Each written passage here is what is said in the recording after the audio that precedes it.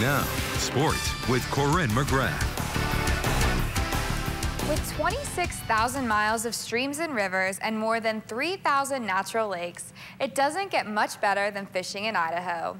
As a man who lives off the land, Roger Grunig went fishing one morning to catch dinner, but ended up catching the only fish in his life that he never got ready for the table. That upper left picture is the morning I caught the fish.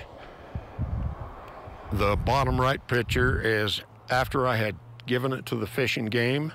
They had it mounted, put on that board, and brought back here for me to get another picture with. On the snowy morning of April 30th, 1970, Roger Grunig went out fishing at the mouth of St. Charles of Bear Lake with the intent to catch a large trout, which he certainly did. Roger caught a cutthroat trout at 18 pounds and 15 ounces, breaking the Idaho state record. And just a couple of weeks ago, he celebrated the record's 50th anniversary that has still yet to be broken. It's hung in the Idaho Fishing Game headquarters in Boise in what they call the trophy room.